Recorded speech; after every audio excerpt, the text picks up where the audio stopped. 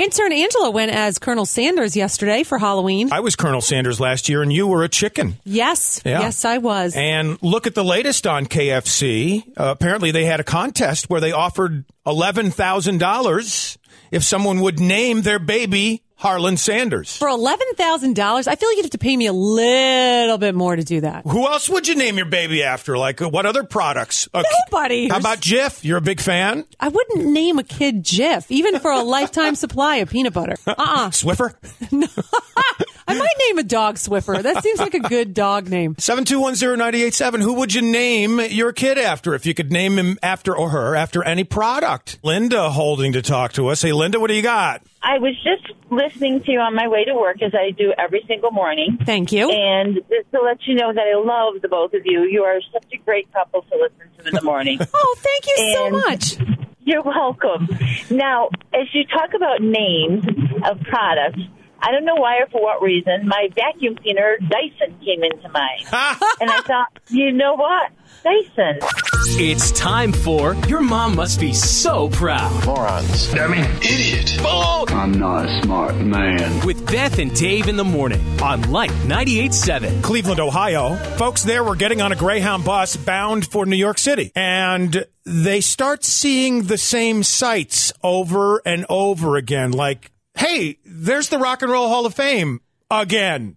Hey, that looks an awful lot like downtown Cleveland again. Hey, isn't that the stadium where the Browns play in Cleveland again?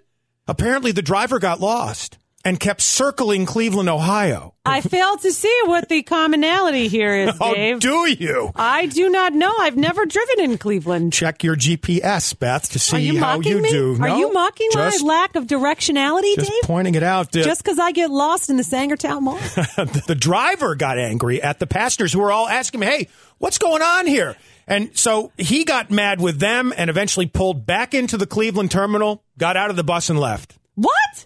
That seems like a little extreme. He says they were disruptive, the passengers. Don't they have like GPS on the bus? That was the question that some of the passengers asked. Like, what's going on here? Don't you have a GPS? You're disruptive. I'm getting out of this bus right now. I'm That's leaving it. Drive your own bus. The bus arrived in New York City eventually, 4.5 hours late. Wow.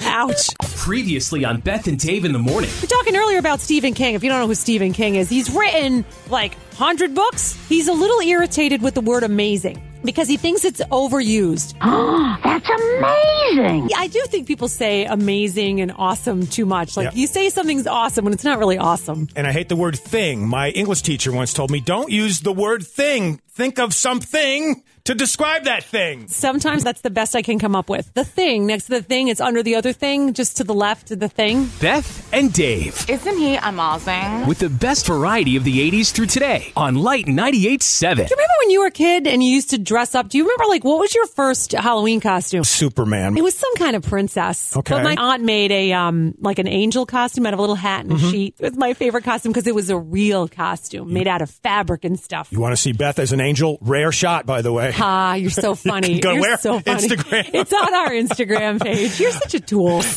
Previously on Beth and Dave in the morning. Open up any freezer in the United States and you have a 17% chance of finding this inside. What? Breast milk. Breast milk. Wow. Good guess, but that's not the right answer. And by the way, when I said I wasn't going Oh, thank you. So it's not breast milk. What do you think? Oh, God. Money? Money! Yes! Beth and Dave with the best variety of the 80s through today on Light 98.7.